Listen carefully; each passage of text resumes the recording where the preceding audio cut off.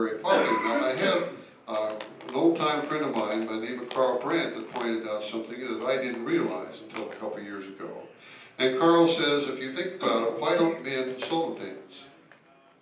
Because most of the solo dances have been written by ladies and they have a right foot lead.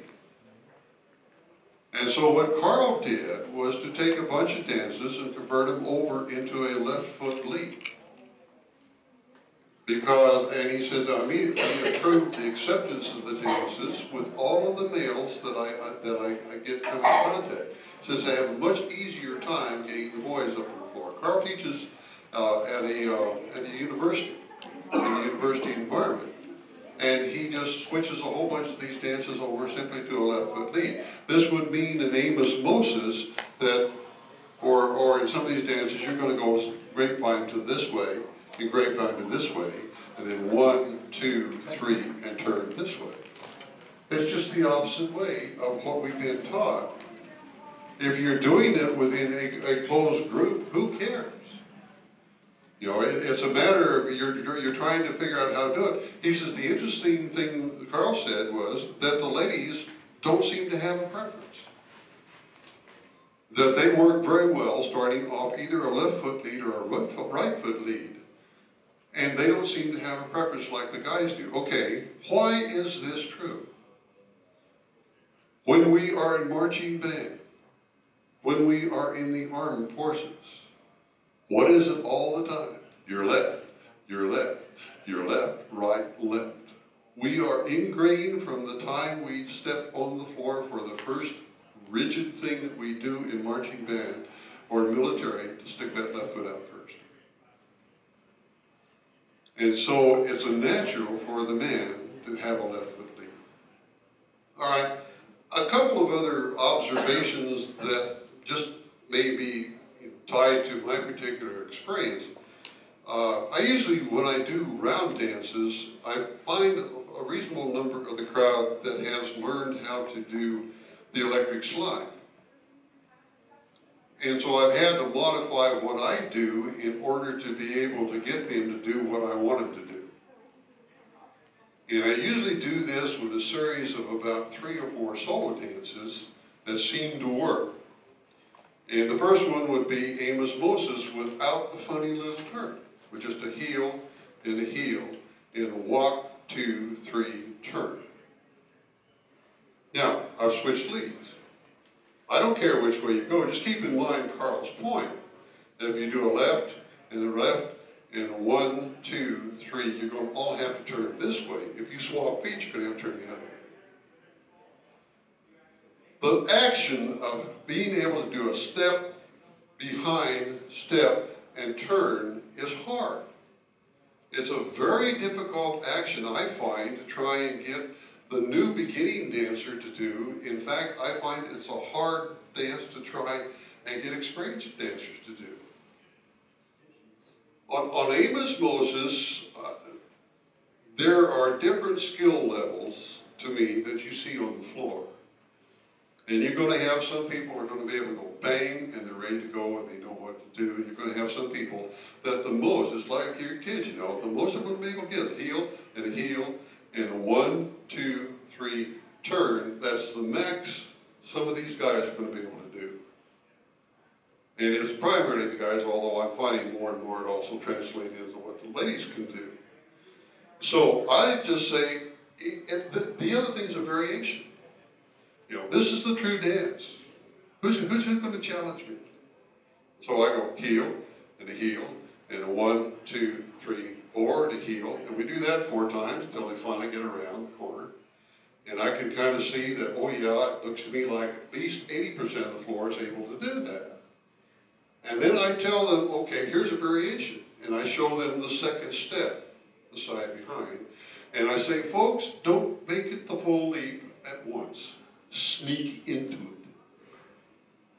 And you do a heel, and you watch your neighbors. And when you get real cool about it, maybe you just kind of edge into it like this. And when you get real good, then you can do the real side behind step. This gives them no pressure to have to succeed. It allows them to be successful with the first set around and not have pressure applied. Now what you end up having to do is you have a heel and a 1, 2, 3, 4 at the end of the dance that some people will be doing or spinning the opposite way. I only set 2 rules when I go to beginner parties and I teach solo dance. The first rule is you all got to end up facing the same direction at the end of the routine. And the second rule is you can't get in anybody else's way. And that's really the only 2 rules that I personally set. And I let them spin right, I let them spin left, I let them do it the simple way. They can do anything they want to as long as when they end up the end of the routine, if we got a 4-wall dance, everybody's looking that direction and they haven't crashed into someone. Okay, this gets into personal approach that may or may not work for you. All I'm doing is telling you where I've found success. All right, people who have been taught the electric slide have a terrible time rocking forward and back. One of the early dances that I used to do, and I've almost dropped it because it just doesn't work, is called the Texas Hustle. It's done to a tune called Raunchy. And basically it's a side behind side, a side behind side, and back up, 2, 3, and rock, rock, rock, turn. And once again, I'm doing the left foot lead thing. Okay, because these people have gotten that 6 count tap thing going, you can't get them out of it. And so instead of doing this lately, I have dropped that particular dance. I do a freeze. The old Texas freeze, and I do it to Elvira. We can play some of these tunes if you want to. But you do a 1, 2, 3, a 1, 2, 3, back up, 2, 3, freeze, 2, 3, 4. The freezing action stops that tap thing and makes it count to 4. Now turn. Okay? Let me put on. Eyes that look like heaven, lips like cherry wine. That girl can show enough make my little light shine. 2, 3, 4. I get more than feeling up and down my spine. Okay? This breaks up the pattern then, where they are into this business of the tap, and the 6 count, and the turn. So that you can get them doing what you want them to do in the dance. The second thing is, most of them have never seen a Texas freeze. Okay, how can you add to this? The only rule is that you must freeze and not move a muscle. Freeze with style. Freeze with determination.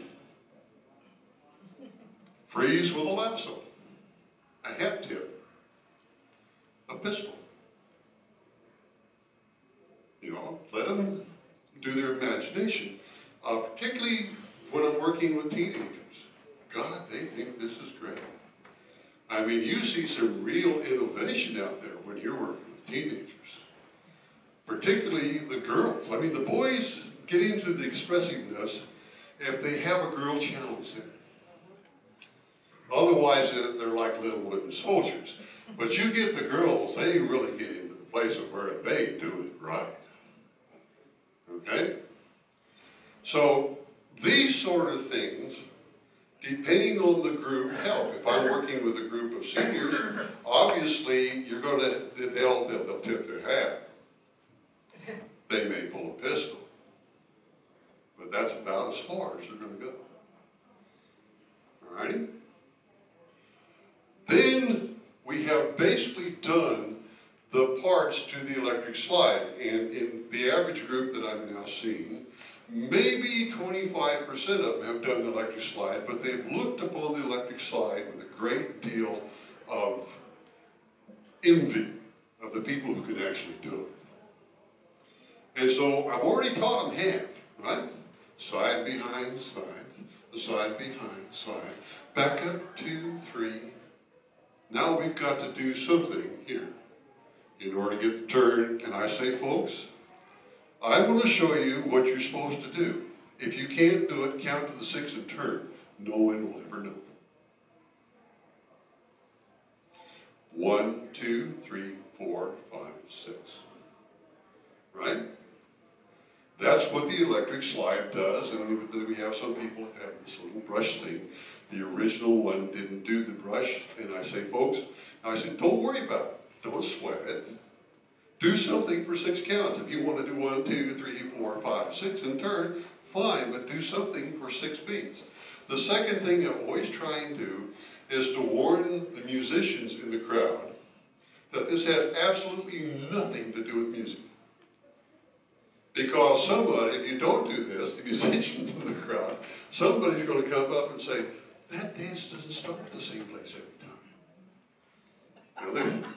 You know, yeah, they do. They come up, it doesn't start the same place every time, and I say, I know. You know, and all the Hully Gully is, you know, it's like a lot of line dances. The ones recently are 29 steps and 31 steps and 67 steps. They are all set up so that you can fit it in with the modern way of being able to construct music.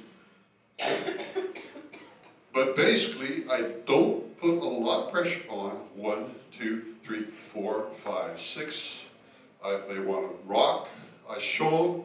I get them as far as to the place of where count to 6, do something for 6, turn the corner, and go again.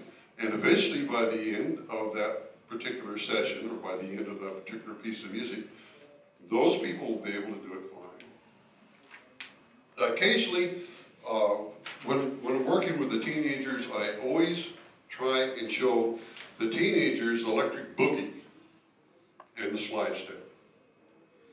Because they are going to really have a blast doing the electric boogie and the slide step.